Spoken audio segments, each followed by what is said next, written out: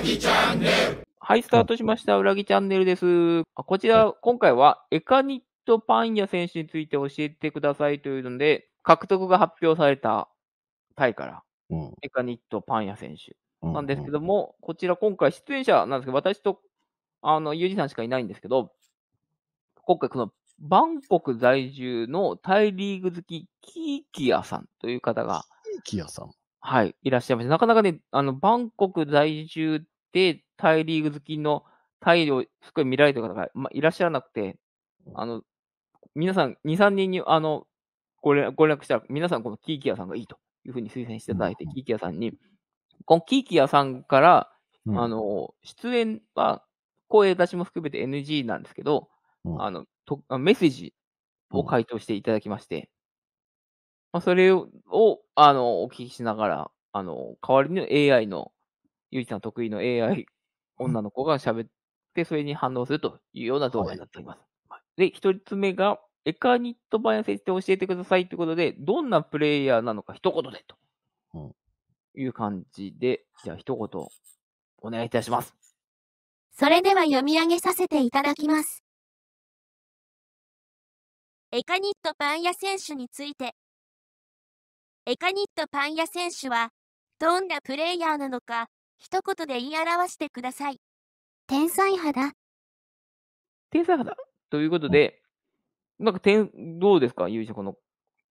天才派だって、お前、それなんか、漠然としすぎてるだろ。日本的に言うといい言葉でもあり、ちょっとね、うまくいかない天才派の選手が多かったですね。ひ弱な感じもするからな、難しいな。で、エカニット選手、海外移籍はまだでして、タイリーグでずっと活躍した選手なんですけども、そのエカニット選手、タイリーグでどんな活躍をしていたかということについてもお聞きしました。そちらのコメントがこちらです。はい、どうぞ。エカニット選手のタイリーグ1での活躍について教えてください。もともと、チェンライユナイテッドで若くしてデビューし注目されたのですが、その後伸び悩んで、他チームにレンタル移籍しました。そして、昨シーズンにムアントンに移籍。ムアントンで輝きを取り戻しつつある中で、浦和への移籍が決まったという感じです。まさにそうですね。伸び悩んでたってのはちょっと気になるな。そうですね。あと、輝きを取り戻しつつある中でってことは、まだ 100% の時じゃないんですかね。ちょっと不安な感じになりますけどね。じゃあ順風満帆に来た選手じゃないってことだね。そうですね。駆け上がってる感じじゃないですね。苦労人っぽい感じもしますよね、一瞬。ちょっとね、イメージは違いますね。なんかこう、タイの久保建英みたいな感じだと思ったんですけどね。そんな感じじゃないですね。はい。で、もう一つが、エカニット選手のプレーの特徴。これ一番気になりますね。こちらは、また読み上げますんで、じゃあ読み上げお願いいたします。エカニット選手のプレーの特徴について教えてください。ドリブルやパスでチャンスを作ったり、局面を打開するプレーが持ち味です。ただ、好不調の波が激しく、試合によっては完全に消えてるなんてことも。自分でゴールを決めるというより、チャンスメイクを得意とする選手です。ポジションは、ウイング、サイドハーフ、トップ下です。ちょっとなんか気になるコメント多くないか、おい。先に補足させていただくと、これじゃあ、ウイングってどっちなんですかって言ったら、左ウイングがやっぱり、本職だそうです。なんで、浦和で言うと、4-2-3-1ですと左ミッドフィルダーのところが多分適正ポジションなんじゃないかなと言われてますね。ずっとじゃあ関根選手と被るみたいな感じ。現状のところですと関根選手のところですね。ただなんか好不調の波が激しく、試合によっては完全に消えてるなんてこともってなんか、スコルチャ監督が嫌がりそうな感じもするんですけど、大丈夫なんでしょうか。あとは、プレイ集見てるとドリブラーだと思ったんですけども、自分でゴールを決めるよりチャンスメイクっていうところっていうのも、要は、意外とこう、クロスを上げたりとか、パスを出す方が中心っぽいらしいですね。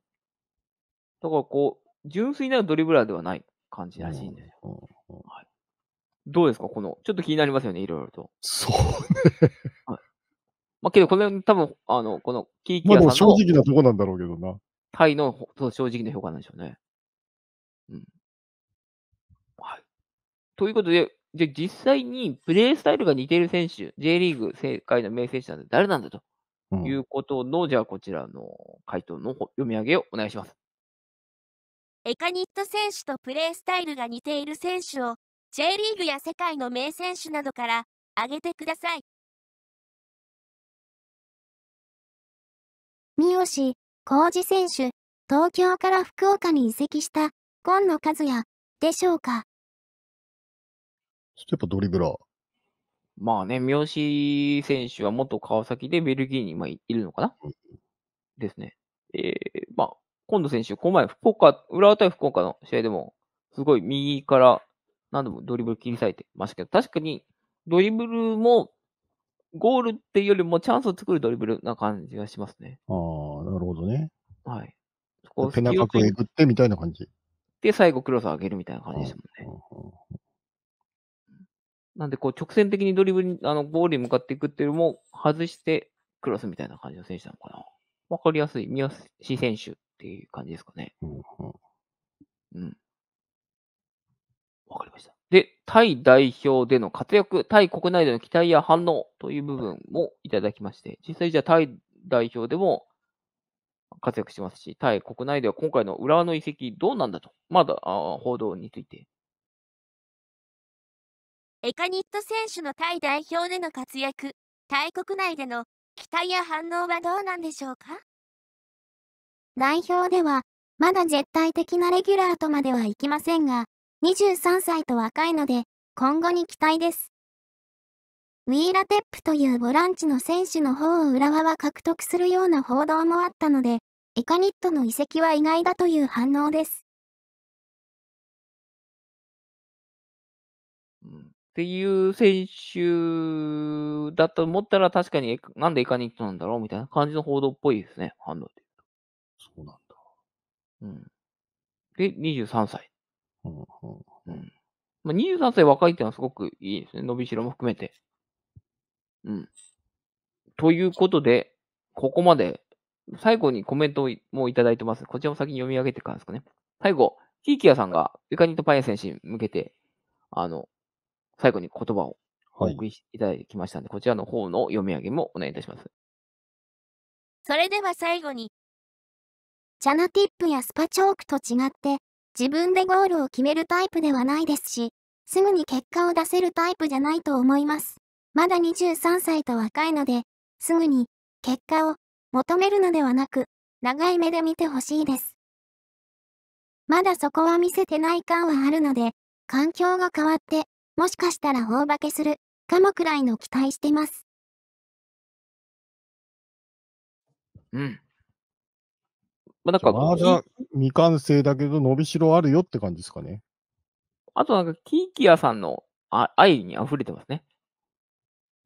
なんかこう、要は結果がゴールっていう分かりやすい結果が出ないから、見捨てないでねみたいな、こう長い目で見てねという。なんで、どうですかね、ユージさん、このコメント。いや、でも、これ見てる限りまださっぱりわからねえな。うん、あとはなんかこう、要は、まだまだ完成された選手じゃなくて、未完成の、だから J リーグに合うといいねっていう感じだよな。そうですね。ちょっと難なんで、しいリーグだからな。あの、キーキアさんも言ってるように、長い目で見てほしいというので、私たちもじゃあいきなり即戦力として、じゃあいきなり左ウィングのレギュラー格っていうよりも、ここ、23歳若いし、1、2年、こう、今年はもうある意味 J リーグに慣れていただいて、来年ぐらいから戦力化していけばいいねぐらいの感じはい。の気持ちの方がいいのかもしれないですね、このコメントを読む限り。まあそうね、即戦力っつうわけないかね、そうな感じだな。そうですよね。うん。といただ、うかんなんだ、アジア人気も含めて活躍してもらわないと困るな。試合数は浦和めちゃくちゃ多いので、そうですね。はい。そうは言ってもチャンスはあると思いますんで、はい。そこで活躍してほしい。はい。ACL も今年は、5プラス1のとこで、プラス1、エカニット選手しかいませんので、アジア枠は。ああ、そうかそうか。はい。支障なく出れますんで、うん。うん。チャンスはぜひ来るんで、そこで、すぐに結果を出せるタイプじゃないと言ってますけども、時々結果を出してほしいなと。そうですね。そ J して、リーグにドハマりすることを祈ろうん、ぜひぜひ活躍し、浦和のエカニット。浦和のエカニットにはなってますよね。それ、まあ、なってるだろう、もなってますね。なんだろう、浦和の、ね、あのータイの貴公子みたいな、わかんないですけども、になってほしい。は違うな。はい。もう、それ以上ボキャブラリーがなさそうなんでなかった。違いますか。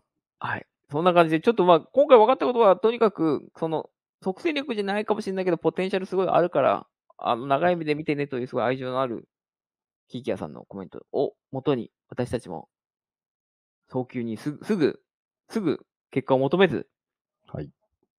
優しい気持ちで、頑張れと。はい。優しい気持ちってわけじゃないですね。